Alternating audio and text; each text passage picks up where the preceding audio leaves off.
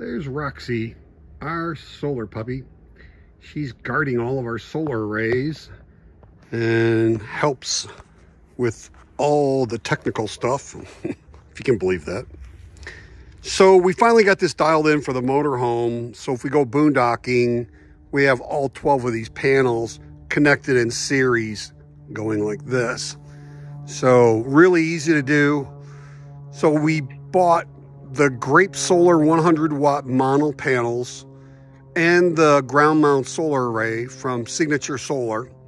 And right now in January of 2024, these panels are $49.99 each while supplies last.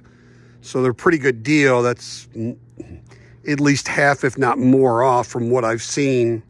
And they actually come with a PWM charger that if you're just using one of these panels by yourself, you can connect it to a 12-volt battery and it'll actually charge that and keep it fully charged for you. And since I'm doing this, I'm connecting this to a 48-volt all-in-one EG4 3,000 watt inverter off grid. So we will be using that to run our mini split and anything else. So got Roxy, our helper, coming over and helping us again. So all we had to do to this was we had to buy a couple of extra of these mid clamps down there. And then I had to fabricate these clamps up here to go into the wood. I used, it's like a carpet runner to transition between carpet and linoleum. And it's a aluminum piece that you get. And this one was like 12 feet long. So I cut it up into 1.5 inch pieces and drilled a hole in it. And so I drilled a hole in it and then cut them up. So it was easier to do it that way. And God, it was only like 27 bucks to get a huge amount of these things. And I even use them over here on this wood and metal array that right there holds these down on this. So these aren't going anywhere.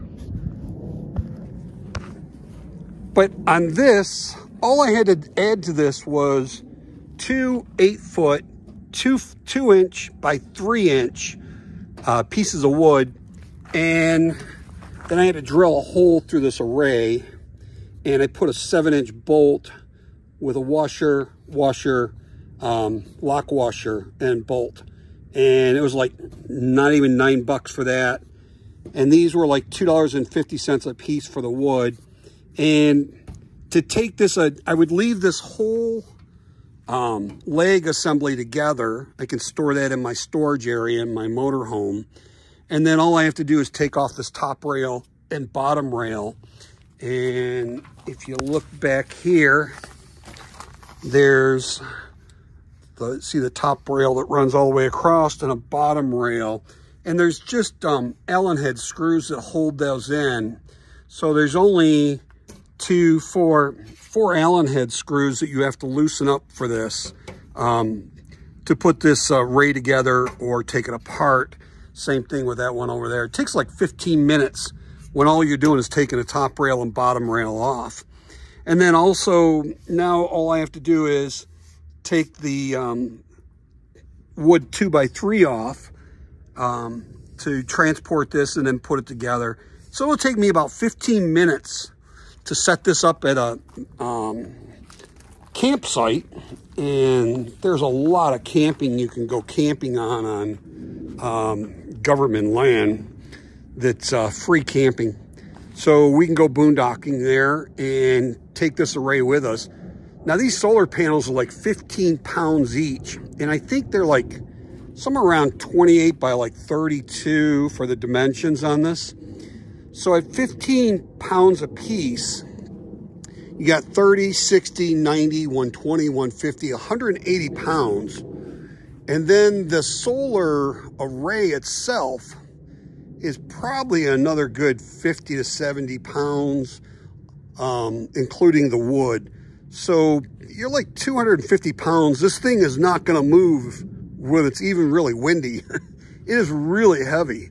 So, but individually, it's light when you take it apart. So like I said, these solar panels are only 15 pounds each.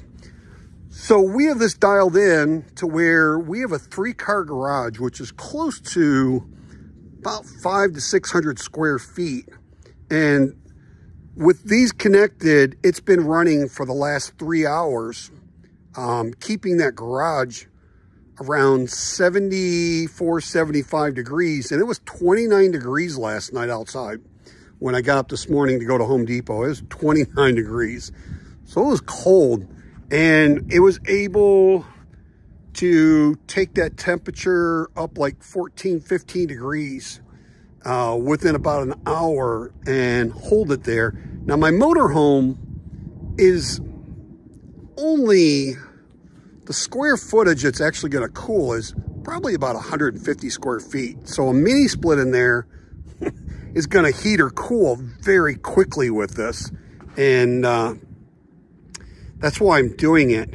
Now, the way this is set up, if I could mount this in this array, this would actually fit up on top of the roof, but I haven't seen any mounting hardware that I like yet. I would actually like to use some like aluminum mounting hardware where I could mount it at the top, but on the side, so I'm not putting holes in the roof, but actually mounting it through the side walls. I think I would get less problems with water leaking over time doing it that way, going in the walls, than I would through the roof. If anybody has any ideas of any product out there, please shoot me a comment in the comment section, because I'd love to hear them so I can eventually someday mount these. But right now, I can take and store all of these, the 12 individual solar panels and the racking, in my motorhome to travel with me. And then all I need, I already have the wire cut, and I've got actually a piece that's like 40 feet long. So I've got plenty of wire to run it away from the motorhome if I need to. And I have shorter runs that are only like 10 feet if I can have it right up by it. So I also have the wire already connected to go in to my batteries if I wanted to run this to my batteries, or I have it connected to, with MC4 connectors, so I can easily change it out and move it to a 48 volt inverter off-grid EG4 3000 watt inverter. So, or I can use it on a 12 volt pure sine wave inverter as well, if I don't want to worry about charging. So a lot of different options there, but we'll go in and take a look in the garage. And right now I have 4 different inverters and a charge controller that is mounted in the garage. So I have like 5 different systems, but I'm always running them differently. Like this one I'm not even running today. That one I'm not running. This one I'm just running that uses these batteries. This is the EG4 3000 watt off-grid inverter that I would put in a motorhome. And actually I'm just running it with these 4 AGM batteries, but I've got 2 of these batteries coming pretty soon that we just ordered, and those will be in the motorhome. So we'll have 10 kilowatts of battery bank for overnight to run whatever we need. And then this one is actually running the upstairs 3.5 ton air conditioner and the 12,000 BTU mini split in the living room. This one is the mini split that we're running right now in the garage.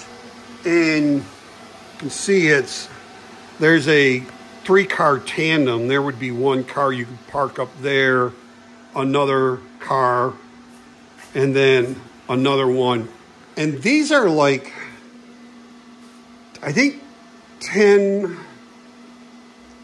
foot by 10 foot. So this is actually 20 feet by 20 feet. Then you have this area right here that is almost 4 feet. And then this area back here was a 3-car tandem.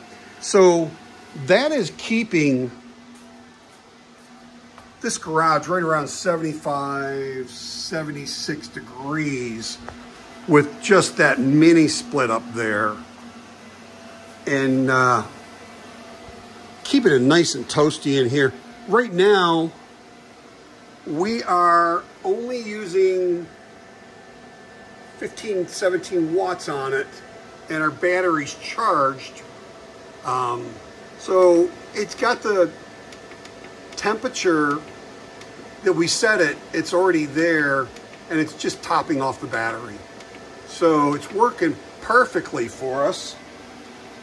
And we have that set at 74 degrees on the mini split, and it's actually showing right here it's 79 degrees. So it is not really running anymore.